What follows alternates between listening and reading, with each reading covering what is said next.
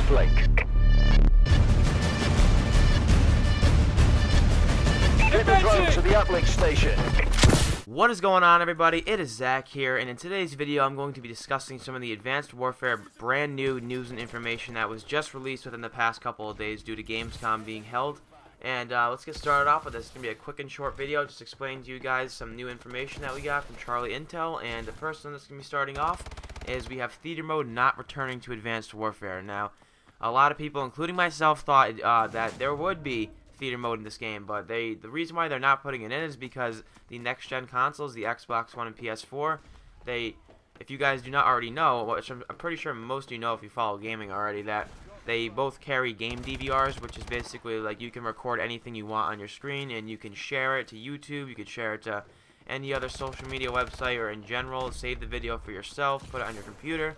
But it's not really amazing. Like, I know they're trying to like push out the technology to record and everything, but it's not amazing. Like, I'd rather still have the theater mode, but there are benefits in not having it as well. They're not just because of the next gen consoles. The reasons why they also don't have it is because it gives it better hit detection, less lag, and it's just overall a smoother game. So I'm willing to give up theater mode just to have a better and smoother and more fun game. Now the next one, it's pretty interesting.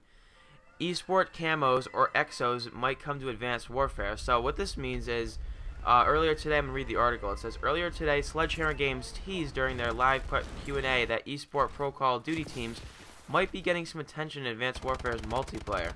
So that means that there could be specific team member camos. So say like you have Optic and everything, like they could have like a green and black and white camo. Like, you never know, really. I mean, they have concept arts on Charlie Intel, and I'll put some of those up on screen right now, but they have some pretty cool stuff on here. But I would hope that instead of having eSport camos, you can make your own camo. So I don't know how that's going to play out, but that's definitely going to be some cool stuff to look forward to in the future. And the next one is Sledgehammer Games reconfirms more score streaks and upgrades will be available at launch. Now, I know a lot of people, including myself, both thought, when I saw the score streaks and everything, I knew, like, it's a beta build, obviously. It's not going to be the full game, or else they would have released it already. So they're also not going to want to put the whole entire game, like everything, score streaks and upgrades and perks and weapons and everything, at that event, because then everyone's going to people that play the game for a long time, they'll just get used to everything by the time it's launched, and then they won't know what to expect. Like, they don't know if more is coming or not. So it's good that they did that. You know, you want to keep people to like the main bulk of everything. You don't want to give them too much of options, because you also just want people to get the basics down. So that's pretty much it for the video today, guys. No theater mode.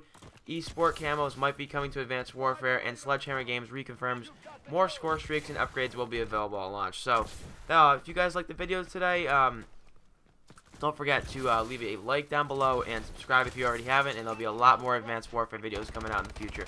Thank you guys, and see you later.